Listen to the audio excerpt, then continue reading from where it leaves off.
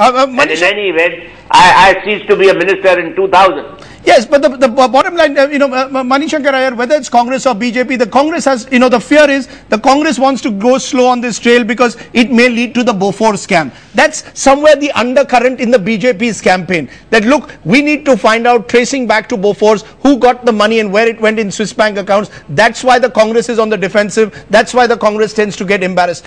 How do you see this? Congress is on the defensive not because it will resuscitate Bofors, but because people who are in control of the Congress are the real culprits. Those are extremely defamatory charges you are making there, Jethmalani ji. But yes, I am making these defamatory charges so that somebody should sue me in libel and come and face my cross-examination.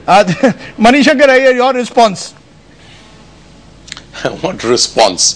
If Mr. Jethmalani in his dotage insists on making irresponsible remarks, I'm not going to give him the pleasure of a second orgasm by being taken into the Supreme Court on defamation charges. My point is that this is not a problem of Indian law or the Indian courts. Right. The problem is one of an entire financial system built up in Switzerland and other tax havens, where the law of that land, not the law of our land, the law of that land gives such guarantees to people who have illegally and immorally amassed huge sums of money. Look at the sums you were talking about. Yes. 470 billion, yes. 390 billion, 1,500 billion. Do you think all this money would have gone into Switzerland if they hadn't been absolutely sure that the Swiss are clever enough to pretend that they are a moral country, but ensure that immorality,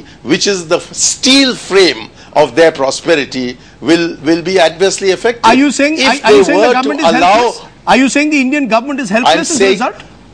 I'm not saying they're entirely helpless, but they're largely helpless because it is Swiss law, Swiss banking norms, which are protecting this illegally massed money. And if Mr. Jethmalani is able to get over that, full power to his elbow.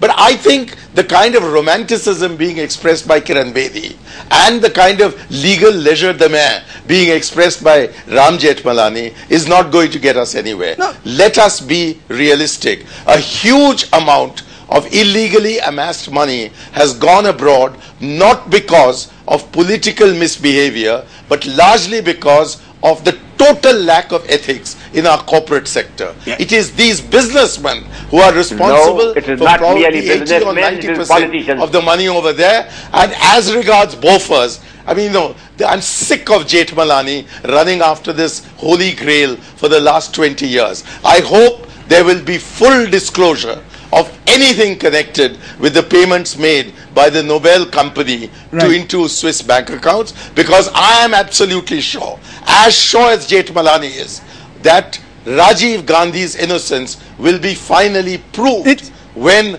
there is a full revelation from Switzerland, which alas will never happen because that country's entire prosperity is built upon this lie.